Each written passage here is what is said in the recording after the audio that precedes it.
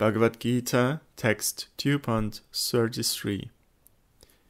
However, if you do not fight this religious war, having avoided your own Dharma as a warrior, you will incur evil and lose your good reputation. Well aware of Arjuna's warrior ego, Krischna pinches his pride. Here, he tells him that Bhishma and Drona will not think that he had left the battle out of compassion, but rather out of cowardice. Should Arjuna think that even if great people like Bhishma and Drona belittled him, at least his direct enemies, the sons of Dhritarashtra, would appreciate his compassion?